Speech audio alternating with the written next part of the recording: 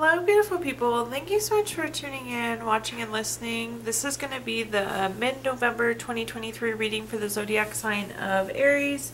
As always, my readings are very intuitive, so I'll provide you with any intuitive messages I receive as well as the meaning of the tarot cards. I do however recommend you check out your sun, moon, and rising just to get a full picture of everything that's going on for you this month. And if you haven't done so already, please do subscribe to my YouTube channel. When you subscribe, that helps me greatly and you'll be notified when I post new content. With that being said, let's go ahead and jump in and get started. In column number 1, we're going to take a look at what's wrapping up and coming to a close, so last few weeks or month. Column number 2, we're going to take a general look at what's coming for the remainder of November. We're also going to do a money column, a love column, and in the 5th and final column, we're going to do a message from our future self or spirit guides. We'll also do 3 yes or no questions, crystal of the month, and a healing note for you here, Aries. But again, column number 1, what's wrapping up and coming to a close. We have a summary affirmation card here of moderation. One of my favorite cards, Aries. I love things in moderation. I always tell people one of the keys to success is moderation, so doing things in moderation. But I think you did a good job of that. Spending, sleeping, exercising, a really nice job in doing things in moderation.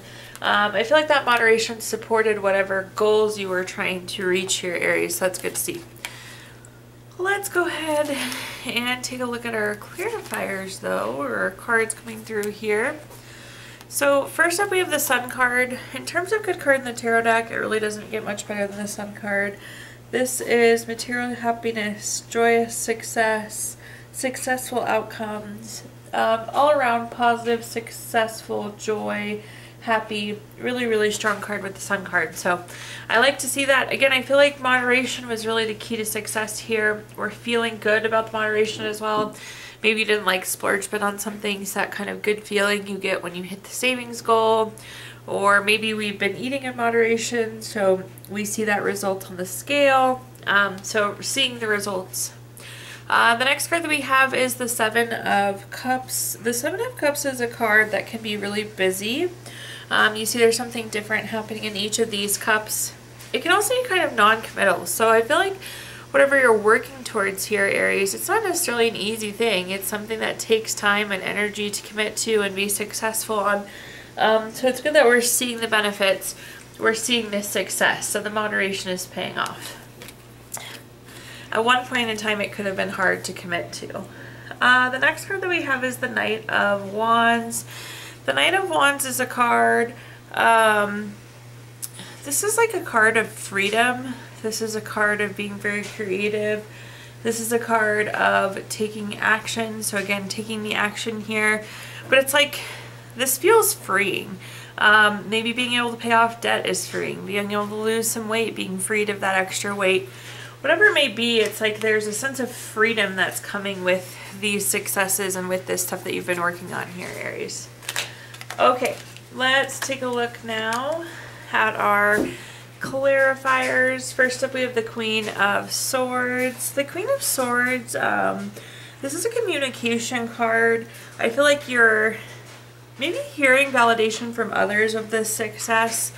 Like maybe somebody noticed weight loss, or you like get a congratulations letter for paying off your auto loan or whatever it may be. But it's like I feel like you're seen. You're being validated here. Your success is being validated here, Aries. The next card that we have is the 7 of Cups. We have the 7 of Cups on top of the 7 of Cups. When we see this, it's like the universe providing a very crisp, clear, clean message. So in this case, again, I feel like this wasn't easy to commit to. It wasn't easy to stick to. But you stuck with the moderation. You kept chipping away, kept working towards it. So definitely paying off there. And at the bottom here, we have the Star card. The Star card is a card of renewal. Absolutely renewal of energy here. Renewing that sense of freedom as well. Again, having less debt, having less weight, whatever it may be. So some renewals of energy also coming through there, not surprised to see. Okay, now let's take a look at our next column, which is just general what's coming for the rest of November. We have a summary affirmation card of perception. It's interesting. I've looked at this card so many times, Aries, but I'm looking at her kind of third eye area here. And I don't know that it's your, I don't know. It's not that you have the wrong perception, but I think there's something you don't know. There's something you're not seeing. Again, I'm seeing like your third eye. It's almost like the information is there, but your intuition or gut hasn't picked up on it. You know, we always follow our intuition, follow our gut feel.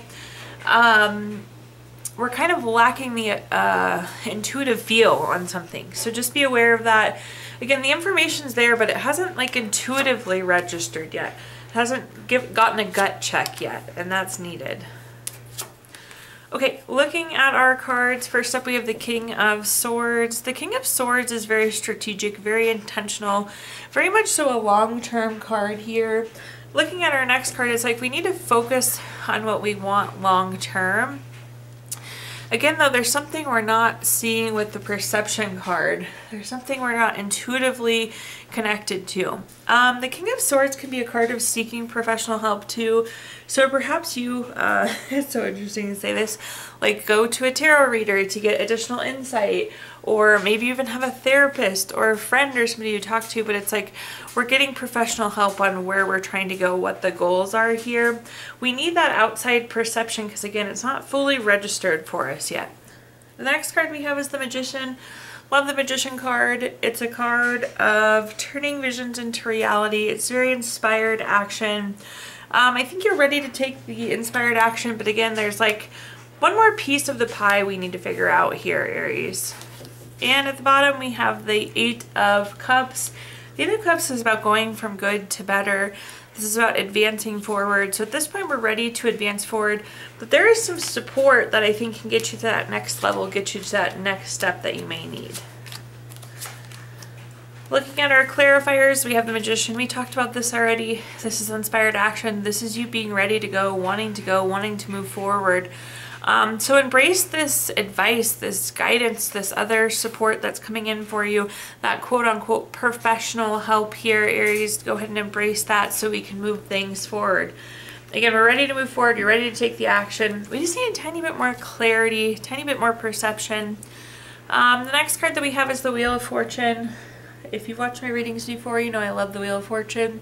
This is good luck. This is good fortune. It's about being at a turning point. So again, things are really shifting. Things are really moving here for you.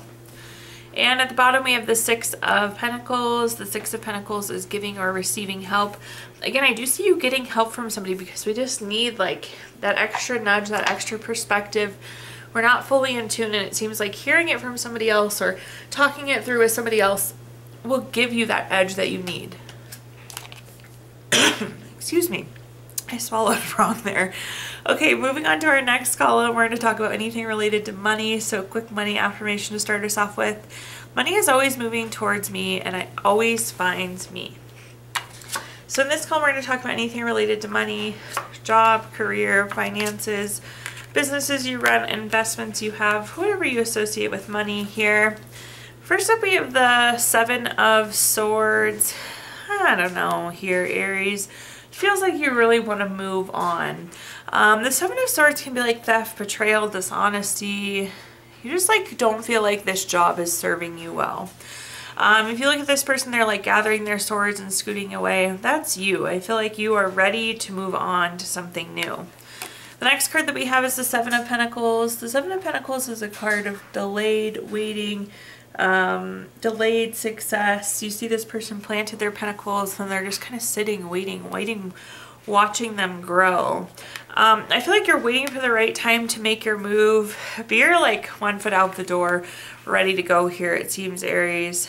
Looking at the bottom, we have the Three of Wands. The Three of Wands is encouraging you to go for something new. This is a card of expansion. It's a card of commerce. I do think there are other opportunities out there, more money, better opportunity. But this is like saying you need a plan. The Three of Wands is a plan card. Also, this new job could have some travel in it. So again, you're wanting more, but more could come with travel. Okay. Let's look at our clarifiers though.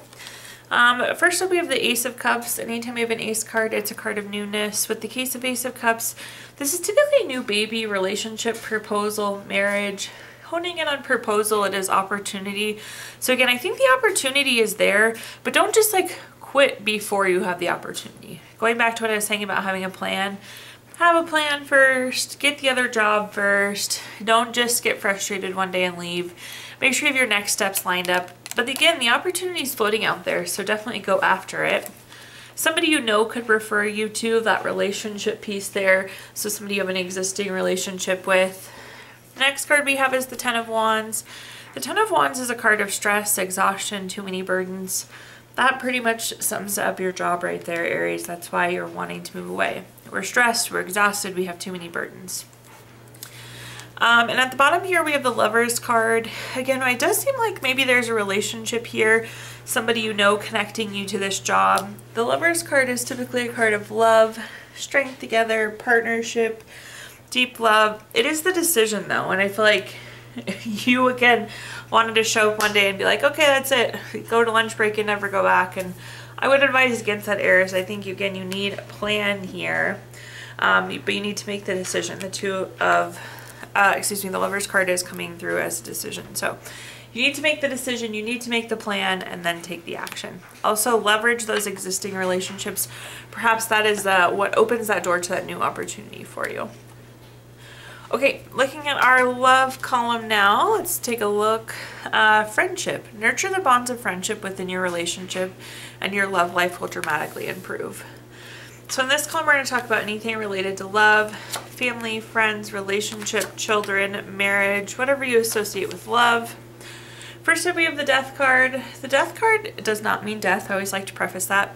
But this does indicate transformation, change, endings.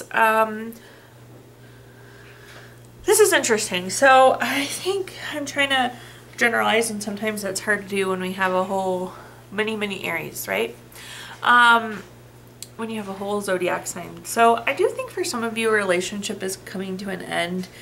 This feels like a very natural ending. This is a card for some of you. I feel like you're here looking for an answer if you should move on or not. So let this be that message. So for some of you, again, I do feel like it's time to move on.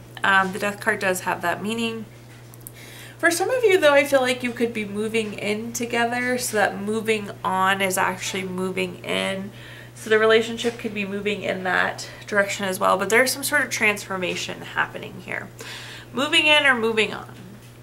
The next card that we have is the King of Cups. The King of Cups is very supportive. We're riding the waves. Again, some of you are maybe finding yourself riding the waves and all of a sudden there's just no water. Again, it's been a natural kind of course here.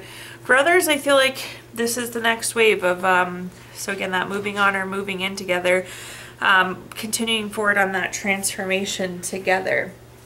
The King of Cups also, I'm trying to think if there's anything else I want to say here. I do see you having to take the lead. Oftentimes you have to take the lead on the King of Cups. Like if you don't push it forward, then it won't push forward. So if you don't end the relationship, it might not end. If you don't initiate the moving in, it might not happen. At the bottom here, we have the Eight of Pentacles. This is a card of working hard. So again, you're either going to keep working hard for this relationship or you're done working hard for it. Looking at our clarifiers, we have the Hangman. The Hangman's kind of stagnant. So again, we've been waiting for the time for this relationship to fizzle out, or we've been waiting for this time for it to transform. So I just see you waiting for it. There's a lot of learning, a lot of wisdom that's happened in the course of this relationship. So that's being said through the Hangman as well. The next card we have is the Justice card. This is cause and effect. The cause and effect could be positive or negative. Like we've fought hard for this relationship and now we're moving in together, or we've kind of given up on this relationship and we're moving on from this relationship. This is a good card for legal matters, contracts, things of the court. That does indicate a favorable outcome for you. So if any way, shape, or form there's a relationship or a love interest connected to contract, legal matter, things of the court, again, that is a favorable outcome there for you, Aries. At the bottom here, we have the Ten of Swords. You see this person's kind of in a low spot. The sky is dark, the person's laying down flat, they have all the swords stuck in them.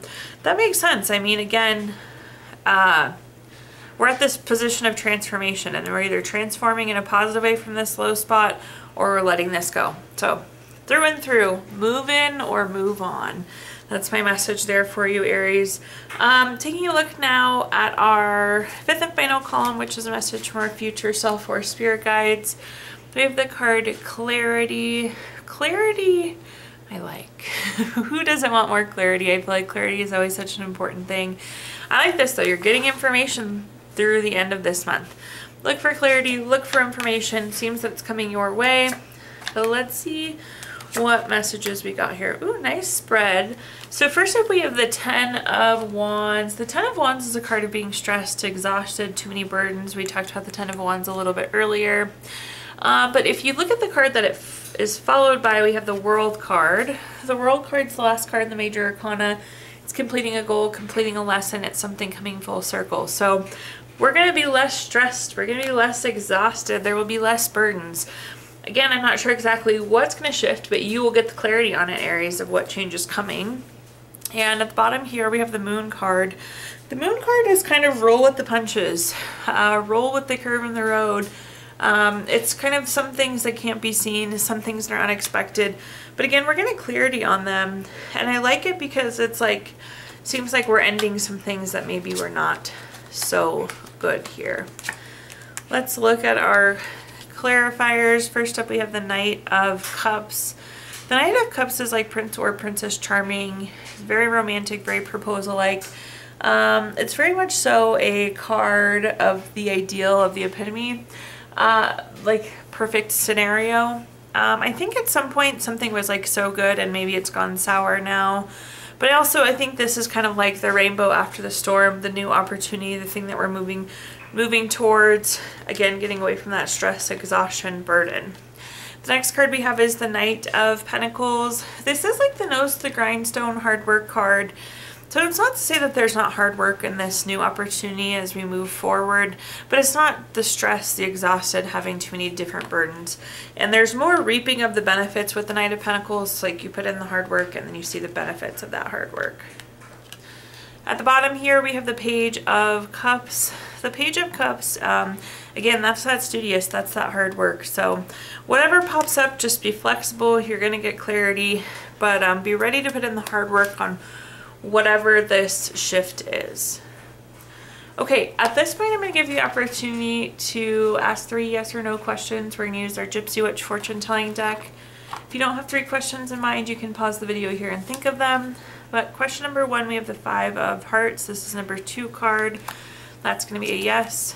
Question number 3, we have the 8 of Hearts. This is number 30 card. That's going to be a no. And question number 3, we have the 7 of Hearts. This is number 21 card. That's going to be a yes. So no, yes, no. If you watched your video earlier this month, Aries, we did pull a crystal from our Healing Stones deck. Your crystal this month is fluorite, which is good for order, structure, knowing when to say no. We have clarity of thought, so definitely clarity coming into this month. And a little bit of healthy ego there as well. And at the bottom, last thing, we're going to pull a card from our Healing Notes deck. Your healing note says, when you share joy and happiness, you give 2 of the most powerful healing medicines in the world. Thank you so much, Aries, for tuning in, watching, and listening. Please like, comment, subscribe. Let me know how this video resonates with you. Again, subscriptions help me greatly, and you'll be notified when I post new content. Also, I did include my Venmo in the comments box if you'd like to make a donation. But thank you so much, and I hope you have a wonderful rest of your November.